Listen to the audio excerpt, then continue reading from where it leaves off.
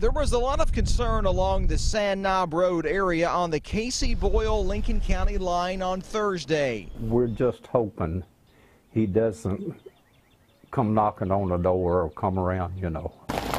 Yet police say that's exactly what 36-year-old Matthew Dale Grider did sometime after police say he shot at a drug enforcement officer during a traffic stop Wednesday afternoon. Knocked on their door, and that person recognized him and obviously out of fear decided to give him a ride to a location on Curtis Road, which is actually just over the hill behind us. That person called police, K-9 units responded, and moments later police saw Grider and chased him through the woods. I mean, the whole situation was dangerous today. I mean, whenever you think about police officers walking through a wooded area and they can't see, you know, very far in front of them, and they actually walked up on him and he had his handgun out. That's when police say Grider took his own life. The entire situation unfolded right in front of the police officers, bringing an end to a manhunt that started nearly a full day before and rattled a lot of nerves in the otherwise peaceful area. Never have anything to happen out here, you know. I mean, it's